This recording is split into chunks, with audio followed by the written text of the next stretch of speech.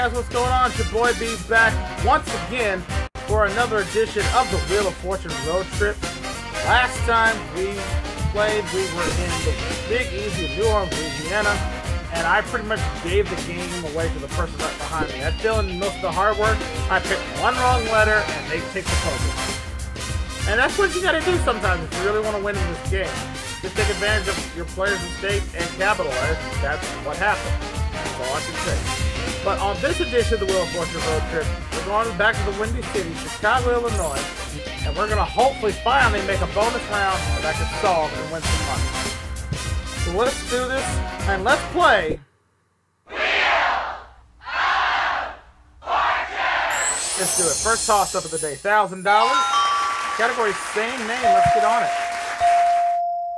Once again, thank you for watching another edition of Wheel of Fortune road trip right here. Hope you guys are having a wonderful day out there, ready for some puzzle solving. And Louise, playing in our blues position, takes this one early and says Wrigley and Sally Field. Very good. So Wrigley Field, the home of the world champion Chicago Cubs. Never thought you'd say that in my lifetime. We got $1,000. We go to the 90s now for $2,000 in the control of round one.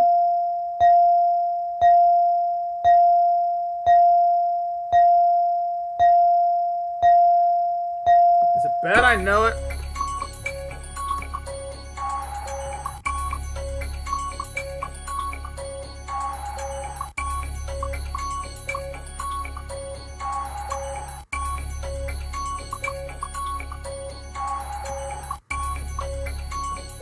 There you go. Got it in time. Michael Jordan and Scottie Pippen. Of course, the dynamic duo that led the Chicago Bulls to 6 national NBA championships. Alright, got $2,000. I have to leave right now and I get to start the first round. The category is movie title. And we are already underway for you on this one. Hope you guys have a wonderful day. 900, we're going to start with the S.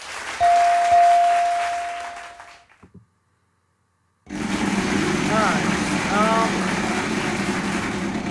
So last time I talked a little bit about places that I wanted to visit in the world. And a lot of those places, again, your normal tourist attractions, places I want no part in visiting. I think that would be an appropriate list in response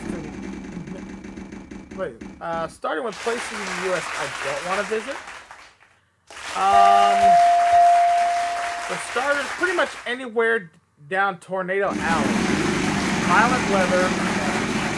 I'm not saying that there aren't people in the Midwest that aren't nice people. I mean, there's genuine people and there's good places to visit all around. I just personally have no interest in wanting to go to any of those places. Another place I don't want to really particularly visit is like, everybody says, ooh, go to Alaska, go to North Pole, go somewhere really cold. I'm like, I could, but me and cold weather don't get along that well. I'd rather it be burning up hot where I can drink some water and deal with that more so than I would rather be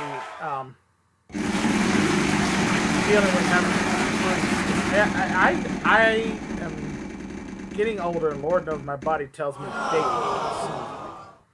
But I had a bad, and here's the story time. When I was about 11 years old, I had a really bad bike accident. I was just going out to visit one of my friends one day.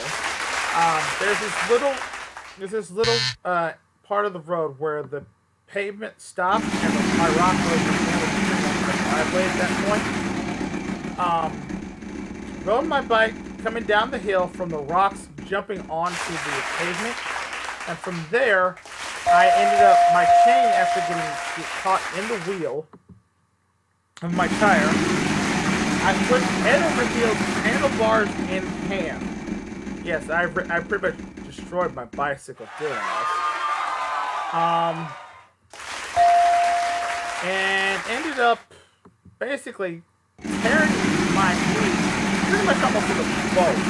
I mean, I could see muscle, and I thought I saw at one point in time bone sticking out, but turns out I think it was just some cartilage, because I was saying if there was bone in it, I would have had to have surgery. But basically, I was that kid that ended up wanting to.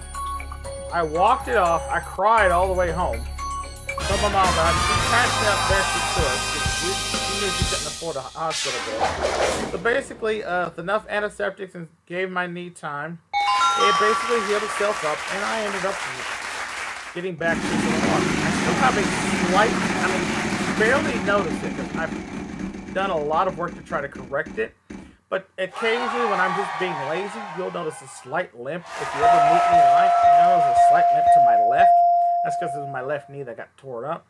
And I try to make sure I don't do that. So being the fact that I messed up my knee, ended up kind of sort of really my knee gets affected a lot by the weather changes. Especially when, like, right before it rains, it hurts a little. But during the winter when it's cold, it gets ready to snow. Oh, my knee, it's almost terrible.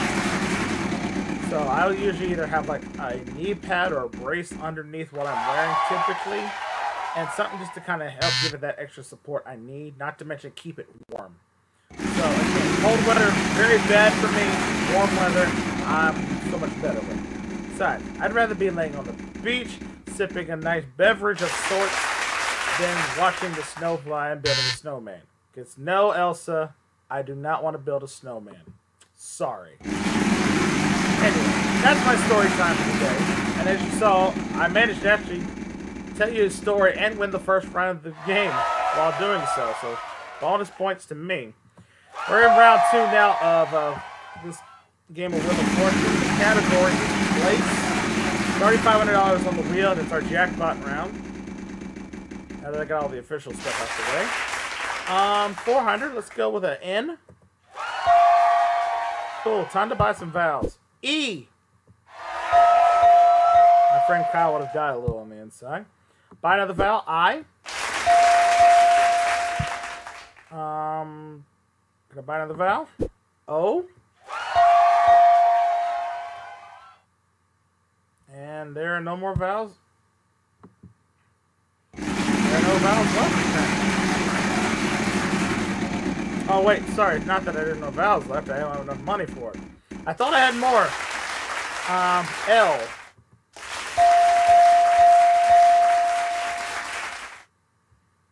Okay.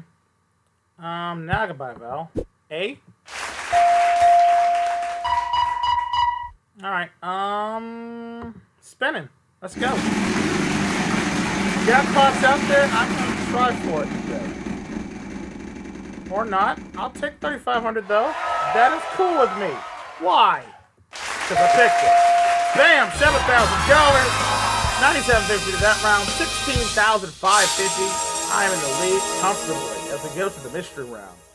$10,000 out there. I have the lead, and you know what? I might gamble if I can hit a mystery load. I might gamble a little bit just because I'm in the mood. 400. And there are no L's. Back to me. Surprisingly, the free spin is still out on the list. I don't think I can talk about the free spin. It rarely gets hit by me. But hey, free spin's out there. Chance for me to get it. And hey, mystery wedge. Just like I said. I said I'd take a chance. But the thing is, I think it's the other mystery wedge with the big money. So I'm going to say R. Yeah, with $3,000, I'm going to say no. And we'll keep my turn. And I'll spin. If I land on the other mystery wedge, that's the one I want. That's the blue 700 you see on the wheel there. So if I land there, I'll take a gamble there. But I don't think I'm going to have the chance because that's a loss of turn. Bob Bank, by the way, I already mentioned him today. Bob Bank is our yellow player. So I was doing story time earlier. And he's going to get himself 900. Looks like my twin, but not there. Luis, your turn.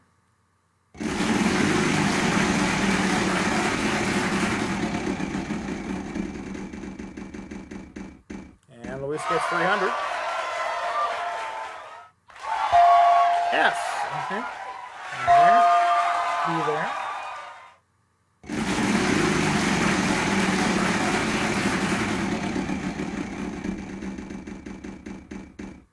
Hey, 3,500. That can make things interesting. And thankfully, not this time around. Oh, another funny little story. Well, I'm telling stories. Story time episode of Wheel of Fortune Road Trip. So, story time. Sorry, Thomas. I mean, I don't think Thomas Sanders ever watched any of my episodes. Hey, if you want to share this with him, just let him know. That would be awesome. Anyway, story time. For the first, 3 or 4 years of my existence on this planet, I knew I was going to be a game show lover, particularly of Wheel of Fortune. I was a little kid, learning my alphabet. The reason why I watched Wheel, I liked watching the wheels. I was a super. But once I got to start trying to learn my alphabet, I took this game show to heart because I honestly thought that for the first 3 years of my existence, that the first 6 letters of the alphabet, no kidding, were R, S, T, L, N, and E. Because to me, why would they? Because to me, as a 3-year-old, this is how weird my brain works. As a 3-year-old, why would they give them those 6 letters if they weren't the first 6 and they got to pick which 3 they want after that? So that was my logic behind the whole ordeal, and that's why until I was about age 4, 4 and a half, when I finally learned what my proper alphabet was, I thought the first 6 letters of the alphabet were the bonus letters you get in Wheel of Fortune. Who knew, right? Funny stories. Anyway, story time is now over. Missed them. Now I know most of this puzzle, so we're gonna hopefully see what I can do here. Before and after. I have the lead, so basically as long as nobody scored a whole lot of money, I'm pretty sure I'm safe for the bonus round. But I've swept the first 2. I'm trying to sweep all 3. And hello, 3,500. Scaring me again with my opponent seeing the big money, and Luis is going to try to solve it. Short order, Cook County. You got it. Pick up the house minimum of $1,000 to win in the game, and it's over. I won with $16,550. I'm going on the bonus round this time. Yeah. Chicago being good to me. Bob Bank. No bonus to you. Luis 2,000. Thanks for playing. Time for the bonus round for me. Category this time. Classic TV. Alright. I watched a lot of TV as a kid. Classic TV, I might have a chance at it. Here's my first 6 letters of the alphabet. R, S, T, L, N, and E. Alright, 3 consonants and a vowel. Oh! I actually know this one! I actually know a puzzle already. B, C, Z, O. If I miss this, there's something wrong with me. And I used to watch him too a lot. He was on the air on WGN Chicago. Bozo the Clown. Yes! A bonus round victory! What's in the envelope? Give me the big money. 100,000? Nope, 25,000. That's okay. Big win there. Finally got a bonus round puzzle. The streak has been broken. $41,550. Nicely done for me. And a good stop in the Windy City. Revitalizing my run here on the Wheel of Fortune road trip. Alright, next time, we're headed to our nation's capital. That's right, we're revisiting Washington, D.C. I think I was there the very first season of the Wheel of Fortune road trip. Haven't been back, but I'm looking forward to being back in our nation's capital for that one. So this should be a good episode ahead. So again, thank you for watching this video. Give this video a like for me actually solving a bonus round puzzle. If you do that, I would be very grateful. And leave your comments below to tell me how you did if you were playing along at home. And again, thank you for watching. Remember, if you like what you see, hit the like button. Don't forget to subscribe for more great game shows and fun here on MPG Productions. And ring the bell. That way you never miss a video I drop right here. And until the wheel spins your way once again, and I can hopefully keep this momentum up, I'm your host, Brandon Strauss, saying thanks for watching another episode of the Wheel of Fortune Road Trip. We will see you next time, and we'll see you on down the road. Bye for now, folks.